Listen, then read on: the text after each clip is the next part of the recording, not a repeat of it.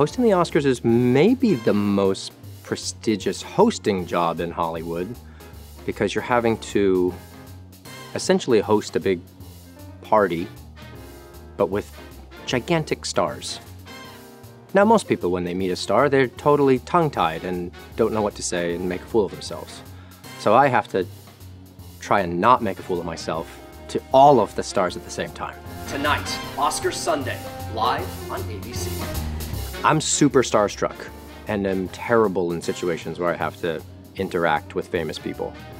I don't know why. I'm from New Mexico, small town New Mexico. So even though I've been doing this for a long time and I've met and hung out with a lot of people and worked with people, still when I see people that are famous, it rattles me. But I am in the unique position to talk to them with purpose. Normally, when you're backstage at an award show and you're not the host, then you may be bothering them. But as the host, I get to come up and, shoot the breeze with anybody. You kind of get an all-access pass that way.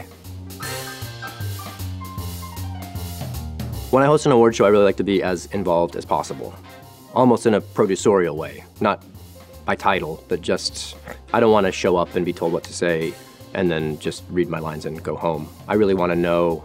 It's just the way I think. I want to know who's presenting and who's teamed up with who and the pacing of the show and the timing of it. So yeah, I've been really involved.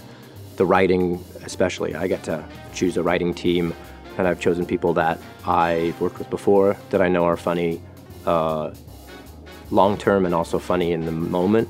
And then we've hired on some other writers that I think are really smart. I think the comedy level needs to be pretty smart for the Oscars because you don't want to just do kind of easy laugh jokes. So that's where the pressure is right now, is creating content that you think will be relevant.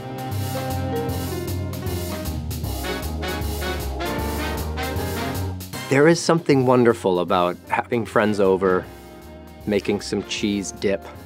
I call it queso. And wearing sweats and filling out an Oscar ballot, and drinking a lot and laughing at the famous people. I can't do that this year.